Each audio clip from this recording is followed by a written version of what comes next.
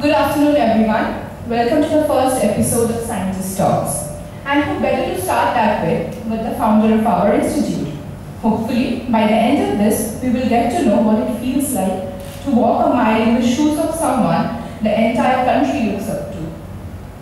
Good afternoon, sir. Good afternoon. So, we would like to know what a typical day looks like for Professor Majumder. A typical day.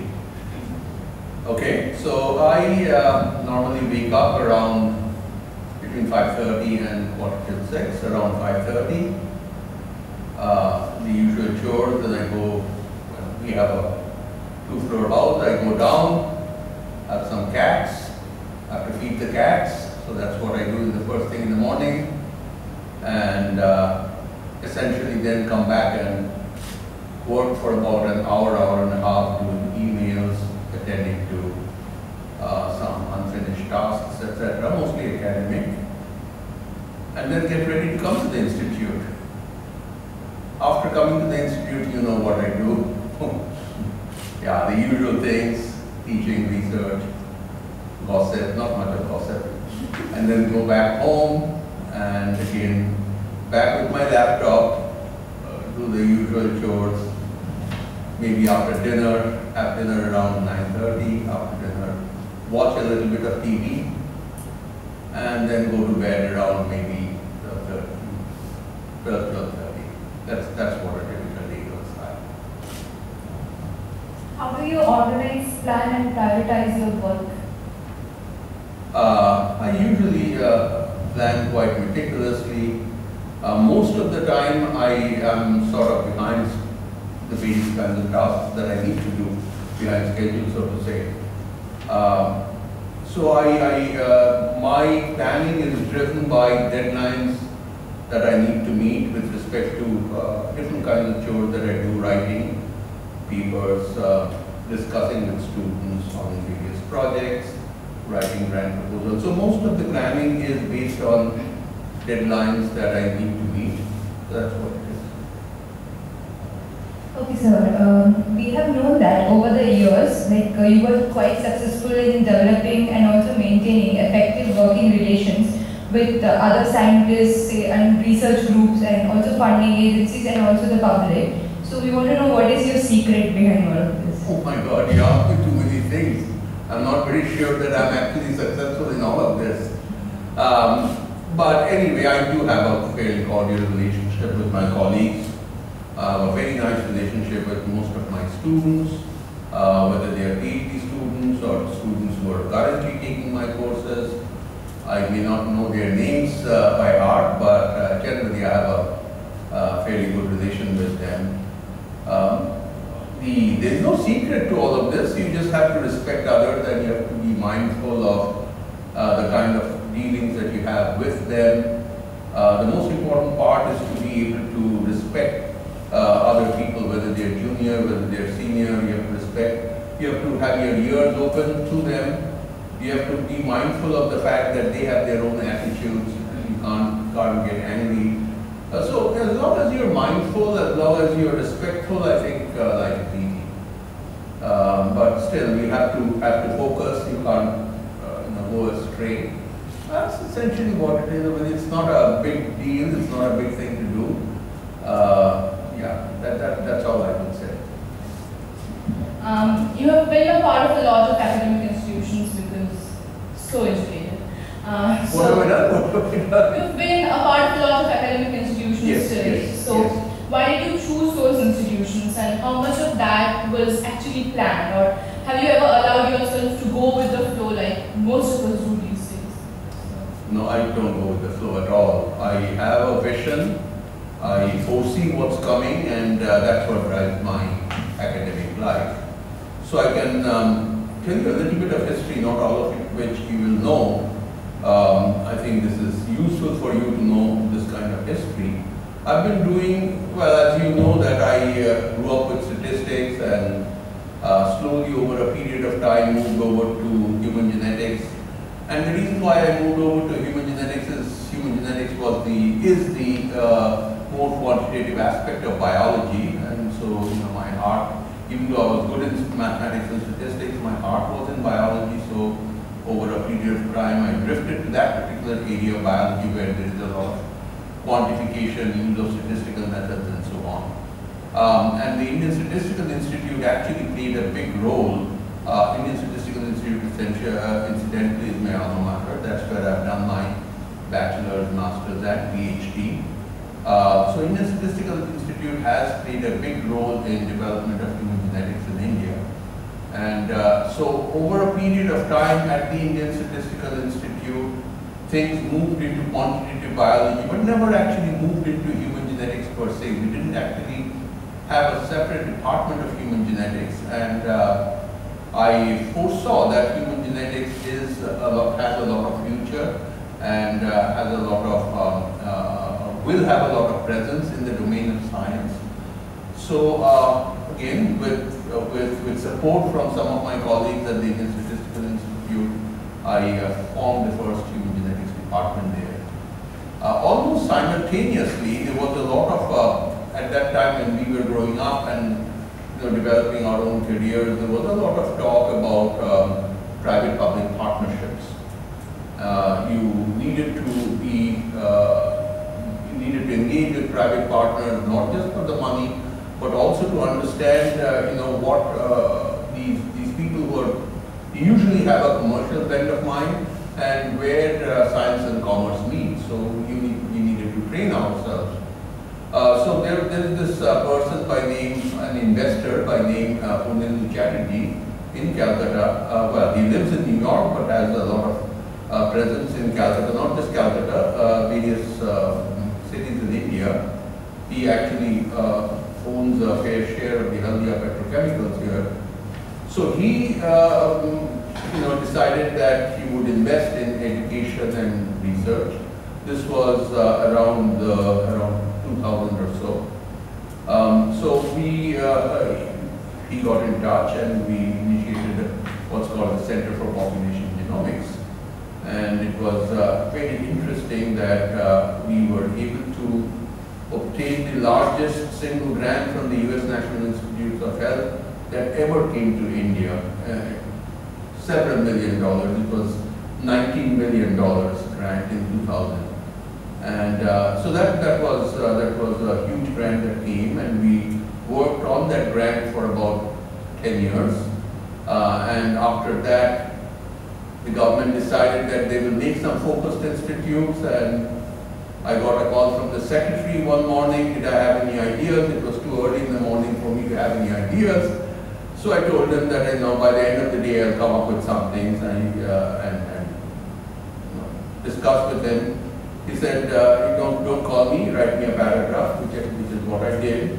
And from that paragraph, we ended up making a 210-page document. One of these days, you should go and see that document. It's in the director's office. That was the development of this institute. That was in 2009.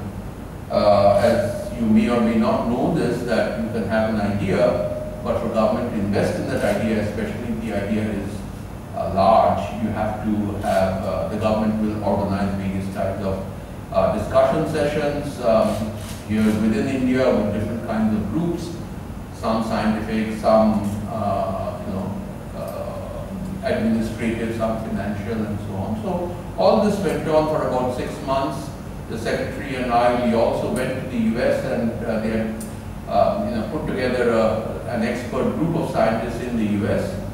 So anyway, to cut a long story short, after all of that discussions, everybody gave a green signal to the idea that a center or an institution of biomedical genomics must be formed.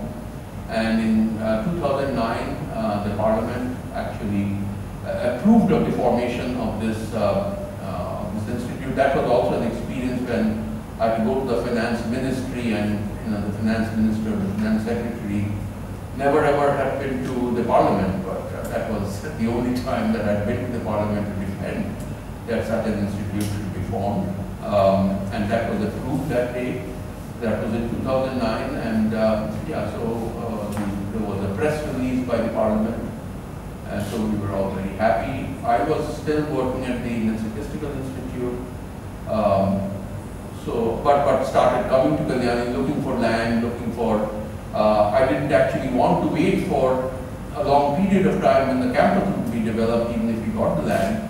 So I was simultaneously looking for land and a building close by where we could start operations from. So we were lucky on both counts in this town of Kalyani. We got this plot of land, the 30-acre plot of land, and we got a large floor on the floor of a hospital where we started operations in 2010. And then the campus was built and all of you came to the campus. The students were the first to move into the campus, as a matter of fact, even before the faculty members moved in, because the hostel was ready. And we are very grateful to the students, your predecessors, so to say, in the institute, that they actually started this campus, started the ball rolling. And now we are in the campus, and that's become another institute. So we were where we stayed for the first 6 years, maybe 7 years. So we moved into this building. So that's the history of this institute. Thank you, sir.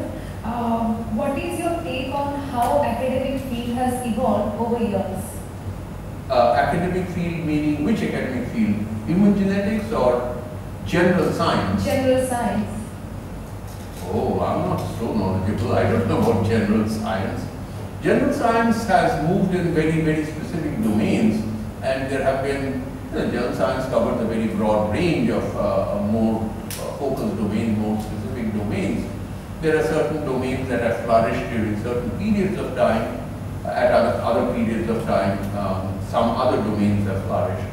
From about, I would say, from about the mid-1990s, because of major advances both in conceptualization and also in technologies, in terms of technologies, development of technologies, genome sciences has actually flourished. And as all of you know, that the Human Genome Project was done, the HapMap project was done, the International Cancer Genome Project, of which we were a part, was done. So these are main big projects that were done that identified the nature and extent of variation across individuals in various countries, and the nature of extent of variation establishing that cancer is a disease of the genome, and cataloging and identifying functions of those variants that cause cancer. That was, I think, the entire period from about the mid-1990s even till now has belonged to biology, has belonged to human genetics. Simultaneously, we had other domains also developed. We had accelerators, for example, atom smashers, accelerators in big time, underground, and so on and so forth. But those are domains that I do not understand very well. There have been major strides in mathematical sciences and computer sciences.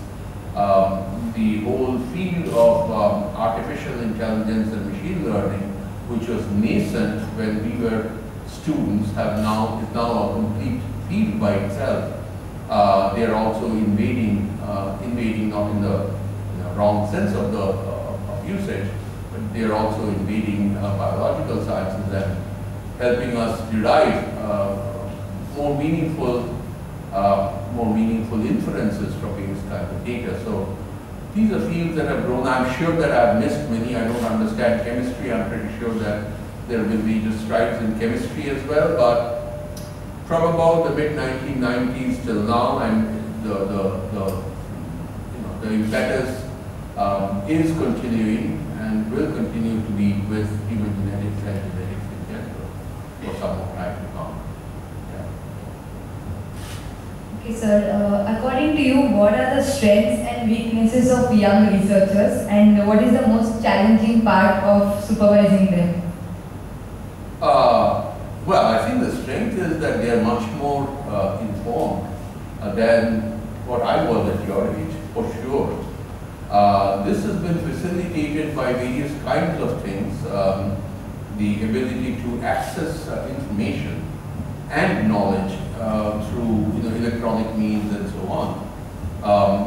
This is a major strength. Your breadth of knowledge and information is far superior to what I had at your age. So that, I would say, is a major strength.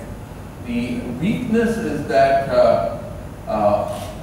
don't know if it's a major weakness in all, but in many that I see, the depth of knowledge is missing. The breadth of knowledge is very high. The breadth of information is very high, but because you're actually not reading textbooks, but only gleaning information from various data, other kinds of data sources, in spite of the breadth, the depth is missing, and oftentimes missing. I wouldn't say missing in all. I wish that you are developed, you meaning not you in particular, but referring to your generation, you developed certain kinds of focused interest, and there you really went into depth, and that would be very helpful. Many of you actually, I see that don't have that kind of depth, even if it's a part of your coursework, even if it's a part of your domain where you should be interested, the depth of knowledge is missing. But again, I really think that you can put together multiple domains of knowledge, multiple kinds of information together because you have access to that knowledge and because you have empowered yourself with that kind of knowledge. You are more multidisciplinary, at least in thought, than we were at your age. So I would consider that to be a great strength. Coupled with this, if you develop depth of knowledge in certain focused areas, I think it would really help you steer forward very rapidly. And what is the most challenging part of supervising all of us? The most challenging, well, as you know, that I have not had too many students here because of the kind of work that I have to do or had to do. I was doing brick and mortar as opposed to test tubes and petri dishes when I joined this institute and started making it. So I did not have too many students in this institute. I actually never had simultaneously many students because my brain is very small and I can't supervise simultaneously very many people. I've never had more than 3 PhD students at any single point of time. But in this institute, I probably haven't had more than 1 student at any point of time. To me, my relationship with all my students have been fantastic. I would say I've learned a lot from my students. So I really haven't had major challenges with respect to many students. Some students, of course, for a period of time, will fall in love with somebody else and not come to the institute and go away. Those kinds of things happen, but have happened. I've seen that happen myself. But those are sporadic, those are transient. But again, I think that's all natural. So I really honestly haven't faced any big challenges. I wish some of my students had a little more quantitative bent of mind because I'm not a lab-oriented person per se, but always I've had my students work in the lab under supervision of some of my colleagues. And I mostly did the quantitative part of it. Some of my students were not quantitative enough in their thinking, did not have the quantitative arsenal, so to say, to be able to analyze their own data. So that's been a challenge, but that's also been a part of my own learning, how to teach people who are not empowered with certain kinds of abilities. So it's nice. It's overall very nice, actually. A large part of the research which you focus on, and that is on evolution and the diversity of the human race. So, in a country like India with such diverse ethnicities and religious backgrounds, have you observed any change in the public reception to your research? Very good question, very thoughtful question. I think overall there has been, first of all, an appreciation of the diversity that is embodied in the humankind in India. I think that has sunk in very well, that there is a lot of diversity. And this diversity is not all indigenous. Some of it have come from mixing of peoples from outside of India as well. And as you know, the poet Rabindranath actually embodied this in one of his famous poems. So I think, those kinds of things have sunk in very well. The problem is with the interpretation of this diversity. There have been, right now we are passing through a bad phase in the sense that the diversity is being misinterpreted, and so I think there have been, times when people identified themselves well with diversity, and at times when people felt that this diversity has certain underpinnings, which does not treat all the entire gamut of diversity as equals. So there is a lot of inequity in visualization of diversity, which should not be there, which everybody should respect diversity. But we are passing right now through a phase when diversity is not necessarily being respected in an equitable manner. And so I think that's a failure on our part, and many of us are actually working towards removing those kinds of misgivings. But again, I think that's a very thoughtful question. I don't see major changes that have happened. The changes, the wrong kinds of changes are coming back, and I really don't know how to handle the situation very well. I can even tell you that right now, as of day before yesterday, there is a news that's broken, which is that one of India's famous archaeologists is now attempting to analyze genomes of people of India in order to establish racial purity. And this, I think, is a horrible thing to see happen. And first of all, I think race is something that we have decided, the world has decided to discount or to dispel with, and purity is not even ever defined. And all of the bad times that you have read, bad times that we have read, that involved dictators were all founded on this concept of racial purity. And that such a phrase is being used now in India is something that I just feel very depressed about. As a matter of fact, I've been writing emails in the last couple of days, very dejected and very depressed, that even scientists should start thinking about racial purity now. That's very depressing. So, given this, I don't know, how our own work has panned out, but we hope that this is only a passing phase, and it's not going to stay for long. If you could change one aspect of your life, what would it be? Oh, I don't know. You have to tell me that. How do I know which aspect of my life I need to change? I don't know. I really don't. Honestly, I don't have an answer to this question. So, like some regrets, or something that you would want to not have it? Not really. I don't really have any regrets. No, I think I've lived a very happy life and productive life. No, I really don't have any regrets. Then actually this question is also kind of like that. Okay, but I'll still ask it. If you had to switch professions with someone, who would it be and why? If I had to switch professions with someone, I probably would switch to a medical profession. Okay. The reason being that it's very useful to help other people, and I always find that many doctors, not all, many doctors are very passionate, very careful about their patients, and I really find that to be extremely heartening. And I wish that I could also serve humanity in that way at least for a period of time. I don't know whether, since I've not been in the medical profession, I'm only looking at it from a distance. Sometimes you look at something from a distance and you believe that that's what you should be doing. And once you start doing that, then you get bored.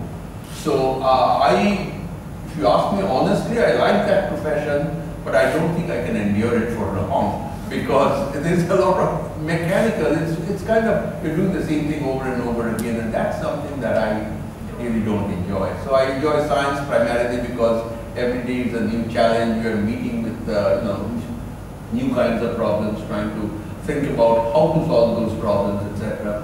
So that's very interesting as opposed to doing the same thing over and over again.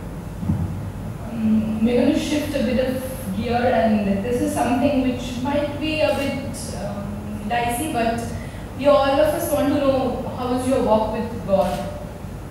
How do I work with God? How is your walk with God? What's God? Can you define that for me? If you can define it for me, I will tell you how I can walk. So the perception is that what we find in our temples, mosques, churches, someone who is supposedly up there and going to help us through all phases of our life. We have. I wouldn't say I'm disrespectful, but I'm kind of not interested, even though I live in a neighborhood and the neighborhood has Durga Puja and all that. For years I've been the president of the Durga Puja committee, but do I believe in the rituals? I don't. I think that Durga Puja is wonderful because it brings people together and we sit there for these 3 or 5 days and chat and eat together, and so I like the social aspect of that, but I'm not really a believer in rituals, honestly. So what do you do when you are dejected and you have to?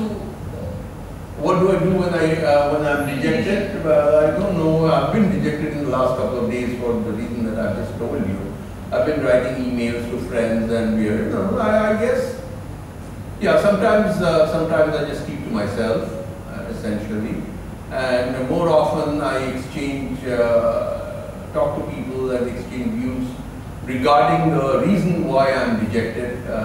Right now I'm dejected about this racial purity, horrible thing that's happening. But again, I mean, God is something that I don't fall back on. Yeah, so even when I'm dejected, so I like the people coming together in a temple, but that's the part that I like. Many of them will actually go and prostrate themselves in front of whatever deity there is. I'm not really one of those. So if you had to choose a character from any book, comic, or a movie, which one would Dennis the Menace. Dennis the Menace. And why? My favorite. All time. And why? And what? Oh, and why? Oh, well, why I can't tell you. I just like his temperament. I like the way that he deals with people, the way that he deals with his neighbor. That's very interesting. So overall, I think he's a character. But whether I would like to be Dennis the Menace, I don't know that really, but I like him. So the final question, what do you envision for NIPMG in the future? Oh, what do I envision? I envision that all of you will get jobs in the institute and steer the institute forward. The institute will become like one of the big names in institutes, certainly in India and probably in the world. That's what would make me very, very happy, both in research and in making an impact on society, because after all, biomedical genomics is something that needs to be translated to society. It's not like an esoteric something. It's not theoretical physics that you're solving, things that it's a very practical subject. So as long as you're able to do research that will bring some solace to humanity, solace to people who are suffering, that would be just absolutely fantastic. Yeah, I would like to see that, the institute prospering, and all of you are actively working in the field of biomedical genomics and contributing. Sir, thank you. It was a wonderful experience interviewing you, and we have, I'm sure, gathered a lot of insights, and I hope whoever sees this interview also feels the same, and thank you so much for your valuable time. Thank you for organizing all of this.